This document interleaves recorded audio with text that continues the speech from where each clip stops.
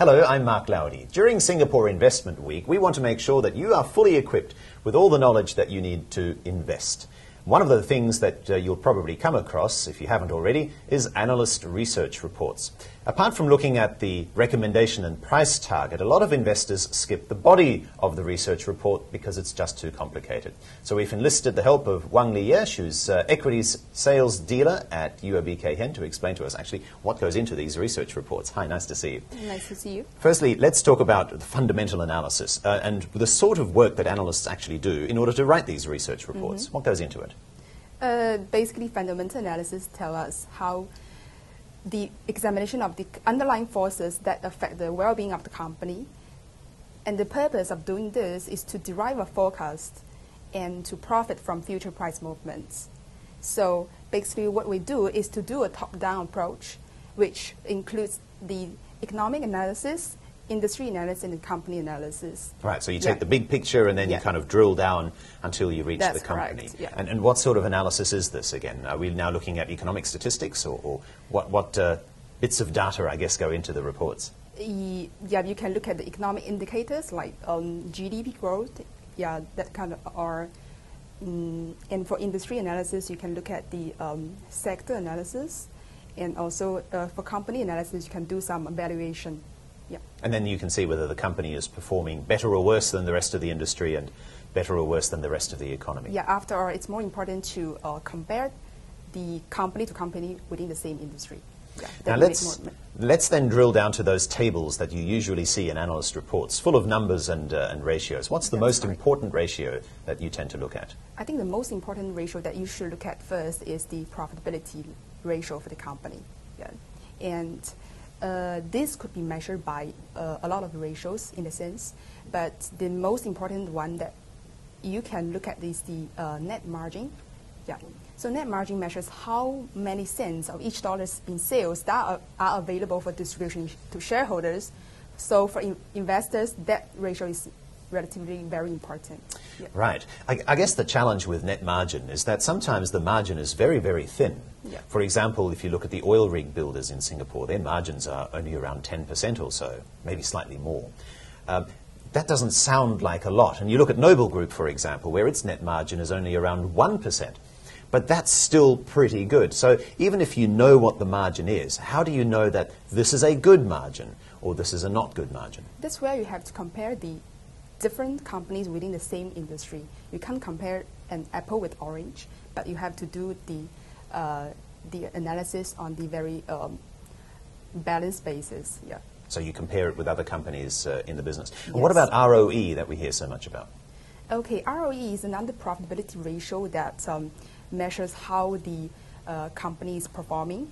So return on equity generally measures how much profits the company has generated with the money that investors have invested. Yeah. And then to see whether the return is is sufficient. And once again, and you know, sometimes you see ROE of 15% and people say that that is really, really good or really, really bad. And another number, again, how do you find the perspective on that number? I think the comparison is really important in the sense because you can't compare the ROE for like casino industry to a ROE in the utility industry, correct? Yeah, you can't see it. Because the returns might be different. Yes. Okay, so let's say that we've established that this particular company is, that whatever it is that you're looking at, is doing relatively well in terms of margins and ROE. What are the other ratios that you look at? Okay, next I think we look at the leverage ratios because leverage will give you more sense on the company. How is this company doing? Is it doing well or is it borrowing debt to financing its growth? Yeah. And so, leverage in essence means what precisely? Leveraging assets? You can use debt to equity ratio to measure that. And also you could, you have to weigh the cost of debt financing to the returns that this company generates on its debt through investments or business activities to see whether this the cost outweigh the benefits. Yeah, so you have to do the cost-benefit analysis in a sense. Right, I see. You know, the funny thing is that as individuals, as householders, we try to keep our debt low. We try to pay off our mortgage, pay off our credit cards. I understand. But for companies, actually, they want to have a little bit of debt, don't they? Yeah, that's true. Because debt debt financing can help them to grow more, in a sense, and they may have higher growth and higher return, in a sense. Yeah. So that's why it's called high risk and high return. I see. So when you come across companies that have no debt at all, should you be thinking, well, that's pretty good, they have no debt, or should you be saying, management is not leveraging their assets enough. They could be growing faster if only they took on a little bit of debt? Yeah, I would say that. But my understanding is that so far I have realized that the casino industry doesn't have any debt, and they are really cash rich. And I think debt financing may be another way to raise funds for them. Right, I see. But if they don't have any options to expand, after all, there are only so many casino licenses in the world, then I suppose there's not much point taking on debt, and there's simply no place to grow. Is that a fair comment? Yeah, you can say that, but because they are cash rich, that's why maybe they don't need to borrowing any more debt. Yeah. Right, okay, so you really have to, again, look at the individual company to make true. sense of that. Okay, and so we've talked about profitability, we've talked about leverage, but what about companies that have a lot of costs? Now, that'll show up in profitability, but are there other ratios where we can say, yes, this particular company is very productive, very efficient? Oh, then you have to look at the efficiency ratios, namely current ratio or quick ratios. For example, quick current ratios measures how this company can pay off its current liabilities with its current assets, and that's one of the most important measures to measure whether this company is doing very efficiently. And another ratio is quick ratio. The only difference is that quick ratio excludes the inventory from the current assets, and this is extremely important in the sense that for some companies, they have difficulty in turning inventory into cash. So in any event that the short-term liability need to be paid off immediately, they may have, the current ratio may overestimate the company's financial strength. Yeah. So if you exclude inventories, then you get a sense of how strong the company really is. Yes. Right. So quick ratio may give you more complete story for that. Right, so quick ratio doesn't mean that you can quickly calculate it. You can. Right, okay. But the formula is relatively simple, yeah. But the formula is simple indeed, and that's what we're seeing on the screen at the moment. Two more, and one of them is price earnings, which I guess is the one that investors tend to look at the most, the price earnings multiple. Yeah. And I have to ask you that question again. You know, generally speaking, people say a price earnings multiple of 10 or below is a relatively good multiple. In other words, it'll take 10 years for the company to earn per share what it's priced at per share.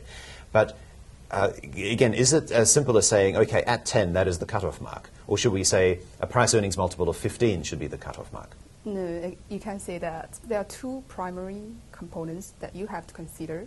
One is the market value of the stock. The other one is the earnings of the company. After all, earnings represent profits, which every business strives for. So earnings is very important. If the company isn't using its resources effectively, it will not make any profit, and the company will generally be, problems will eventually arise. So earnings, you have to look at earnings after all, instead of the PE ratio itself.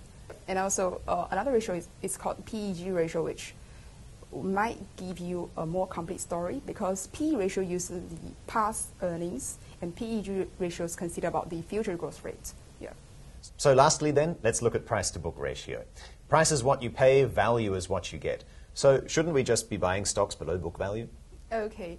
Well, a low PB ratio usually means that the stock is undervalued, but we should also look at other stuff. For example, the market might believe that the asset value is overstated, or the company is not earning a very good return on its assets. So if the first is true, then the investors should be aware of this kind of situation, because if there's any chance that the asset value face any downturn correction by the market, investors may have negative returns. And secondly, if the second is true, there's a chance that new management or new business conditions may provide a turnaround opportunity for these companies to give strong positive returns. Right. So low P/B ratio is a good thing, but ask yourself why. Yeah, Why is it trading you have so to ask cheaply? that. Yeah, correct. Thank you so much for coming in to explain it to us Thank today. you. Wang Liye from UOB KayHian. And Singapore Investment Week is on 25th to the 31st of August. The website is on your screen now. Go to it and check out various seminars and courses that you can take to become a smarter investor and invest for a secure future. I'm Mark Lowdy. Thanks for watching.